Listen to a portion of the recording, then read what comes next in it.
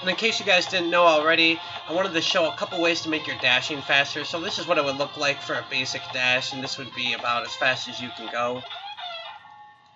Basically, attach that on, alternate as quick as I can, pressing my attack button and the shield. If you don't do this the right way, it won't actually boost you the way that it's supposed to.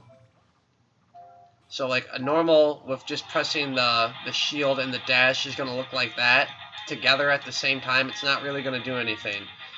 So in order to do anything about it, you have to basically alternate the buttons as quickly as you can. And if you do it quick enough, then you can get them to move fairly fast. And if you use the death secret where you skip death in the beginning, you can already have a shield that allows you to dash pretty damn quick.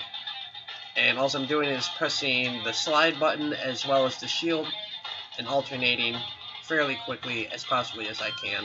And then I'm going to grab any throwing item. Some items make you go a little bit faster, but I'm going to go ahead and throw on the cross shuriken. And what that's going to do is I'm going to throw it at the exact same time that I'm dashing. And that's going to also improve your dashing. So just to show the regular one again, this would be it without using any items.